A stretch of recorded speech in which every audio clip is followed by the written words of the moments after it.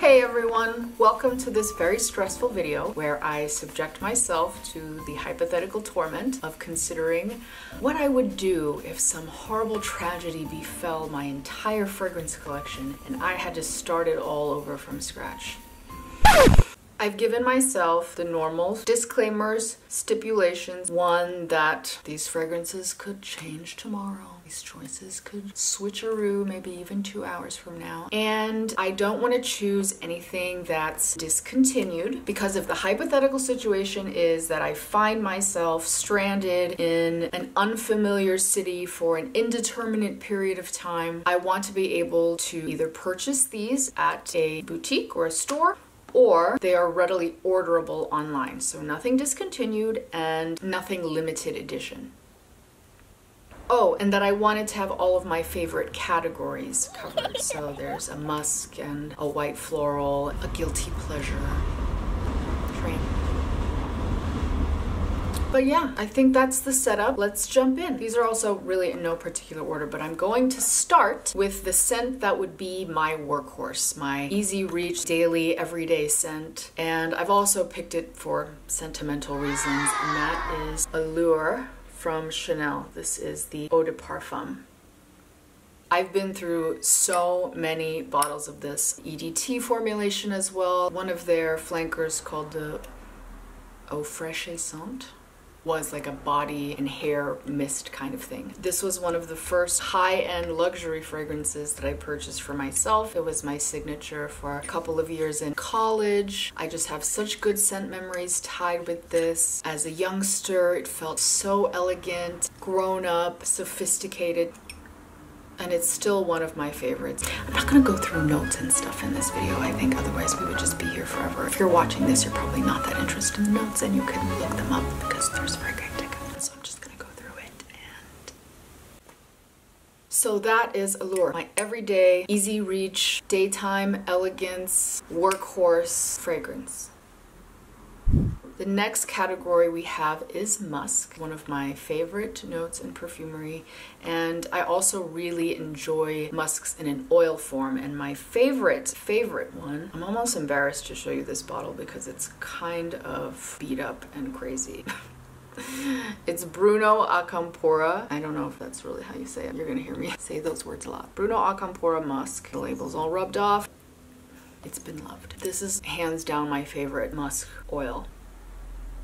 It's so intoxicating, and the way that it changes on your skin when you put it on and it warms throughout the day, oh my god, it creates this amazing cloud. It just creates this whole ambiance around you. It's so warm, sensual, earthy, and the more you wear it, the more the sillage grows. You just need the tiniest amount. I've had this bottle forever. I don't know, maybe my nose picks up musk a lot. This is very potent to me. I love to layer this with harsher ouds or anything that I feel needs a little bit of an earthier kick. Any of the more metallic, modern style, molecular fragrances, I love to layer this under. It's just so good. It's pretty pricey for this little guy, but as I said, I find it lasts a really long time, so well worth it. It comes in a spray too, but I prefer the oil. I like the oil forms. So that is Bruno Acampora musk. I'll pop a better picture of it somewhere in here because you can't see shit. The next category for me is woody lactonic fragrances. Also kind of a daytime scent. This one's appropriate for warmer weather. I think this is a good summertime sandalwood woody scent, and that is Lumiere Blanche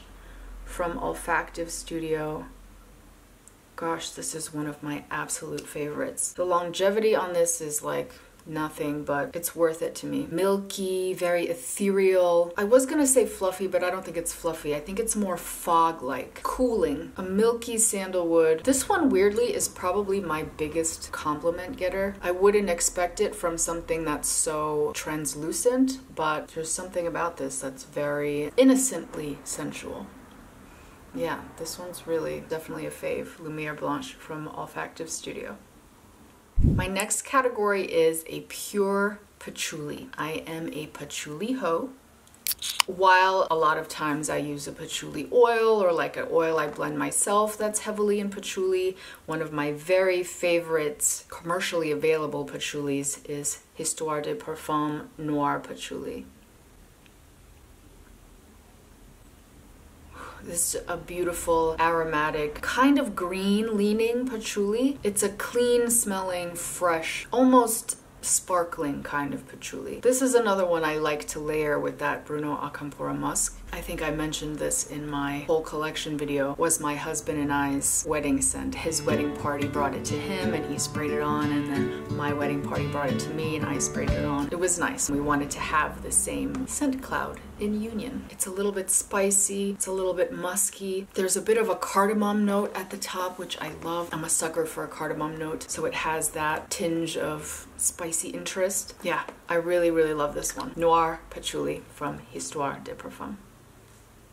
While we are on the subject of patchouli, I knew I wanted to have a rose patchouli in this hypothetical starter collection. This one was difficult for me to narrow down. I hemmed and hawed on this one a lot, but in the end I chose Tom Ford Noir de Noir. I only have a decant of it here. I don't know why I'm showing you this. It's just a decant.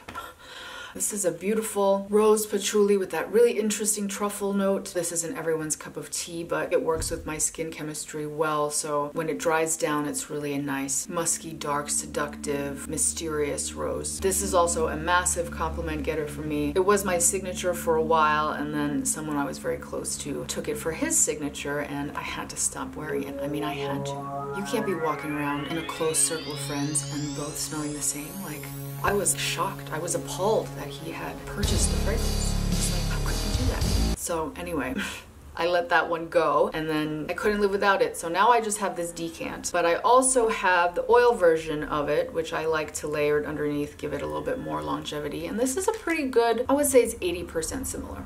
Pretty good dupe. And in my other collection, I also have Club de Nuit Intense, which is also a very nice dupe. I know we're all over the map about clone houses, dupe houses, inspired by fragrances. My 2 cents is that there have always been fragrances that have hopped on a trend or took an idea and bettered the idea. There are tons of moralistic, artistic reasons to be anti-clone and dupe house, but I also think to make these pieces of art, which they are, accessible to a wider audience, can't be a terrible thing. People want to smell good. People want to have that little bit of joy in their life. Not everyone has $500 to spend on a bottle of perfume, which, let's be honest, we don't need. I never said that. We need it. I just think that making these sensory experiences available to a wider audience is a good thing. In general, the nitty-gritty, that's another subject, but in general, availability, accessibility, I'm for it. Anyway, Noir de Noir, that's my choice for a rose patchouli. The next category I knew I needed to have is a tropical floral, and I chose Serge Lutens Datura Noir. This is also something of a sentimental choice because it was my first niche fragrance purchase ever. I purchased this in, I think, 2006 or 7, as exhibited by this cap that's completely falling apart.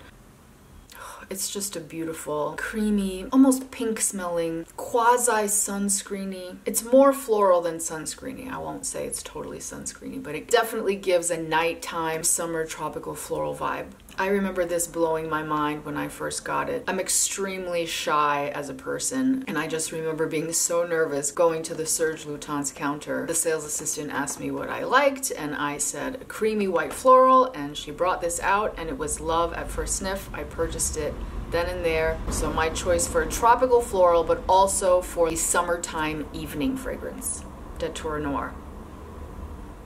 While we're on florals, I mean, that was also, I guess, a white floral, but I wanted a more concentrated white floral. Specifically, I wanted something that reminded me of Marc Jacobs, the original one, the Gardenia Tuberose one. I love gardenias as a note, but that one's discontinued, so I couldn't put it on this list. I went with Amouage Love Tuberose.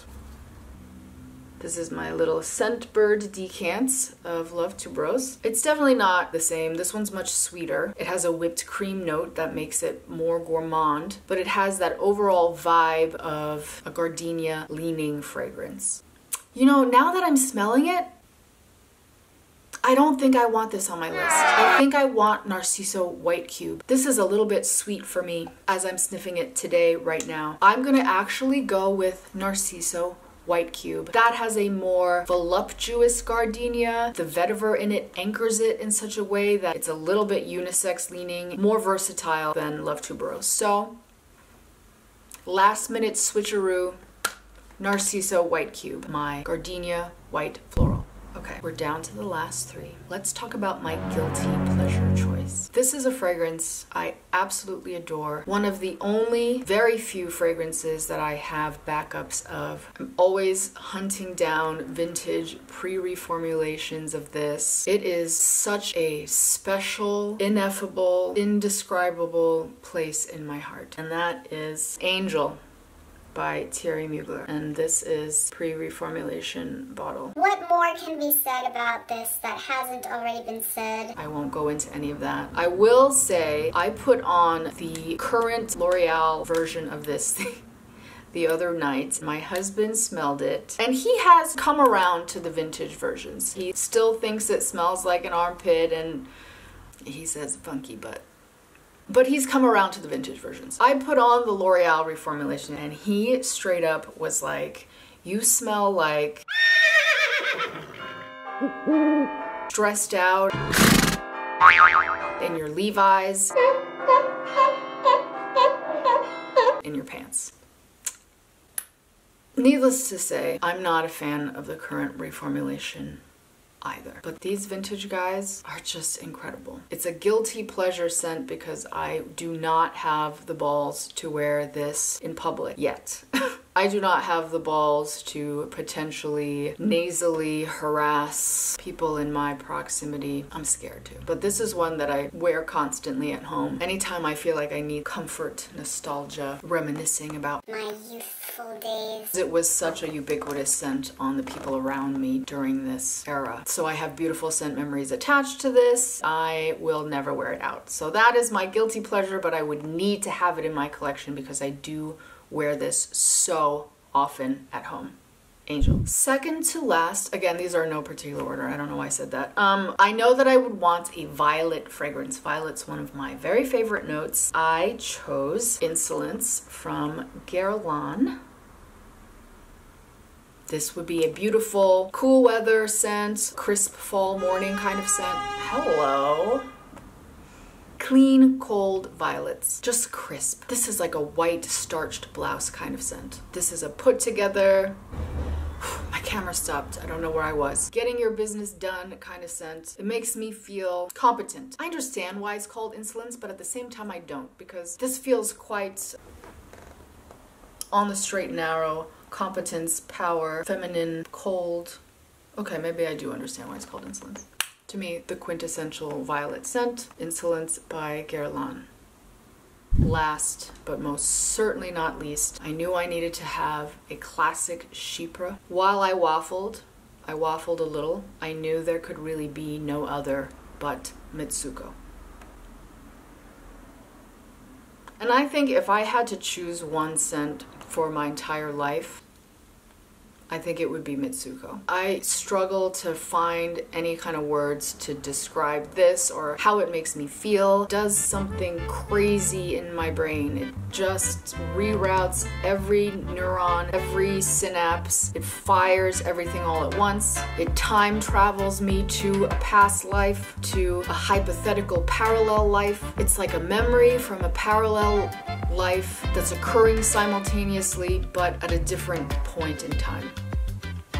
This is the Eau de Toilette. I have the Eau de Parfum in my other collection. If I had to pick, I think I would pick the Eau de Parfum over the Toilette. This one's a little bit more sparkling and brighter, and what I like about the Eau de Parfum is that it's much deeper and richer, just a little bit more in general. What a singular creation. Spicy and borderline edible, like an interesting spice cake that's been sitting in the back of a cupboard, but for some reason you still want to eat it. Mitsouko.